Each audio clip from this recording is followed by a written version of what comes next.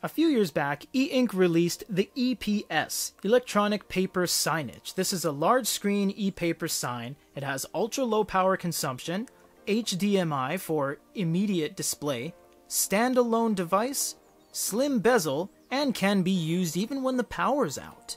Aside from HDMI, you actually can connect it via your computer or the cloud via local area network. Because E-Ink technology is very thin by its inherent nature, and it is very resilient, meaning you can have these displays outdoors, especially for bus schedules and outdoor signage. In fact, there are bus stops in Japan that currently use this device.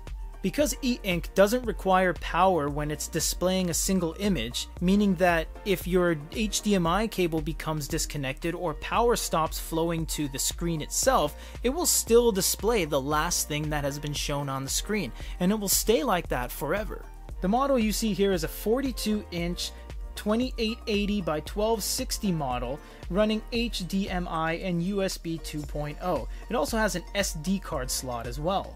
But that's not what we're here to talk about. We're actually talking about this. This is the absolute latest color E-Ink panel. This one is not made by SES Imagotag. This one is made by E-Ink in-house. SES Imagotag is a digital signage company that makes tricolor displays much like this, starting at the 1-inch form factor. This one is made by E-Ink themselves. It runs a tricolor system. Now you might see that refreshing is a little bit unstable. That's just with the inherent nature of how tricolor E-Ink works. There's a lot of particles and there's a lot of factors at play. The E-Ink technology they are using on this is called INK Spectra. It's a type of tricolor display technology. But once the image renders and displays itself, it's absolutely gorgeous in the highest possible resolution you can see on consumer devices today. It is super clear, super crisp, and it doesn't have eye strain, and reflectivity is extremely low because you don't need a glass screen, you don't need digitizers, and it just looks fantastic. Much like the 42-inch large screen, when power gets cut, you still see all the colors on the screen.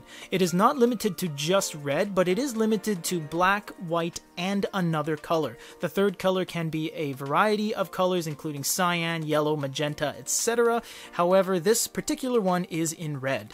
This particular one is not for sale yet, but we do suspect it is releasing soon once E-Ink hammers out distribution and a price point. Good E-Reader has the exclusive, so keep following goodereader.com and youtube.com/goodereader. For a first look at the 32-inch color E-Ink display by E-Ink themselves, this is Peter.